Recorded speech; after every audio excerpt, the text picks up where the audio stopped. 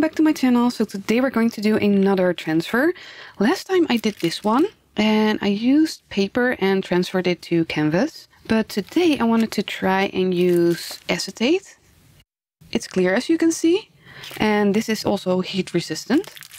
And as my medium for this one, I'm just going to use my PVA glue. So I'm just going to show you the full process of using the PVA glue on the acetate, printing it, and then transferring to another canvas. And hopefully this time it's going to look a little bit better than this one, but we'll have to just find out. Here you can see me adding some glue to the acetate. Unfortunately, I lost the original clip with the PVA glue, but it's going to be the same for every type of glue. For the best result, you need to add quite a lot of glue and you need to spread it as evenly as you can. I'm just using my finger. This way I can feel how much pressure I'm putting on the glue, and I found out that it leaves less marks than a brush. After I'm done, I put it aside and cover it so I don't get any dust inside of the glue. And it needs to dry for at least 24 hours, preferably a little bit longer. It needs to turn completely clear, otherwise it's going to make a really big mess in your printer. So I've got a quick tip. If you have any glue on your silicone mat and you want to remove it, you just take your mat and it needs to be dry, the glue, and then you pull like that.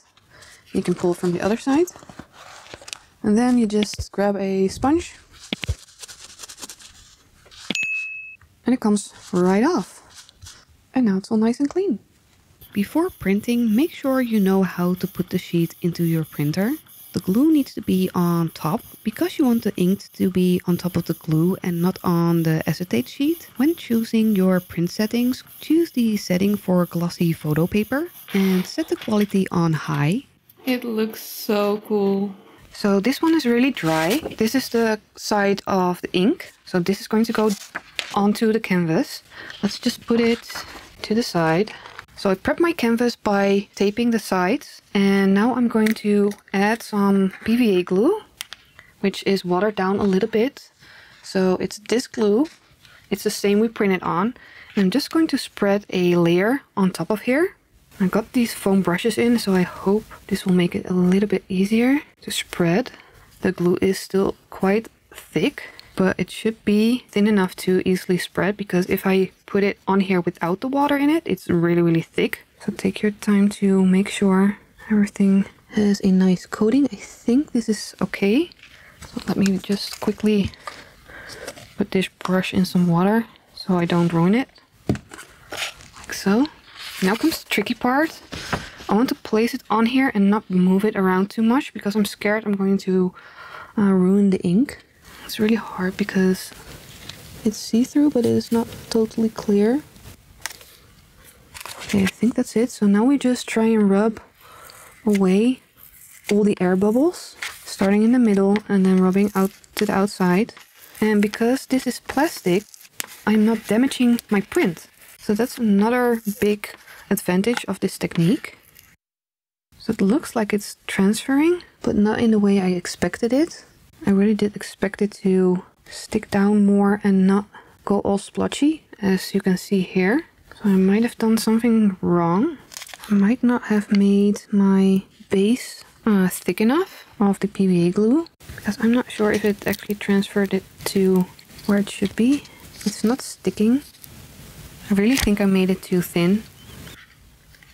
So either my mistake is putting water in my glue, or not having my transfer be thick enough, because I really want to get it off of this back paper, but I can't. So let's just let this dry and see what happens, and otherwise we will just have to try again. So I think it's dry. As you can see, it became a lot more see-through. So let's try and remove the top layer. And I'm going to carefully lift it and use my little tool to release the glue from the film. If I just try and take it off like this, as you can see here, there's still glue on it. And if I pull, it's going to take away the color from the base. So I'm just carefully trying to get it to lift. So let me just get that done and we'll peel the rest together.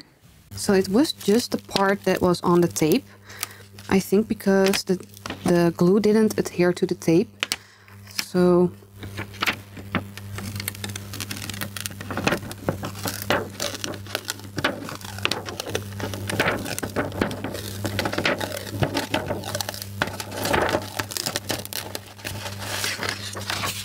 it's so much more vibrant than the other one. So let's take off the tape. And I'm going to pull slightly out because I don't want to damage the design. It's not as clean coming off as I want it, but I think there's a bit of the glue stuck.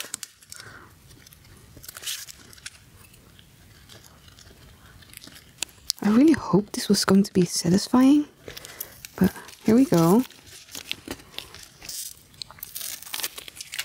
Let's try the other side.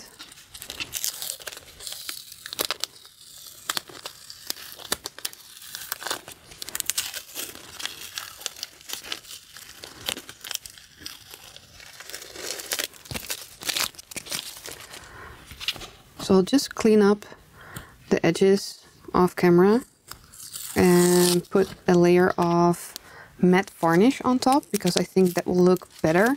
Right now it's really shiny. Or maybe I'm gonna leave it shiny and just put a little bit of varnish on the edges because I want to protect the edges from anything coming underneath. But yeah, so this is how this one came out, and I'll show you the rest in the final reveal. So a little tip if you want to reuse your sheets and you still have some glue on there. So take a little bit of tape, but you can just pull it off like that. And if you have a lot on here that's really thin, just use a bit of water and it will come right off. So here's the first transfer to canvas that I did, and it turned out really pretty. It kind of looks like watercolor. For this one I used the deco glue, which is matte, and printed onto paper. Let's look at them side by side. They look very different. This one is so vibrant and the color is way more saturated. For this one I use my normal PVA glue. It's so versatile, I use it on a lot of my projects. The ink did start to smudge when I tried to remove the air bubbles. I think this is because the wet glue is dissolving the dry glue. But if you don't overdo it, the lines will come out nice and crisp. As you can see on this side, I did end up adding a matte top coat because I didn't like the shiny finish. Here they are, and both techniques work, but I do prefer the colors of the second one. So what do you think? Which one do you like best? You can use this technique for a lot more. Let me show you some examples. This is just a tiny piece of hardboard I had laying around, which I painted white. I love how smooth it is. And this is just a scrap piece of MDF. I also painted this white because it makes the colors pop a lot more.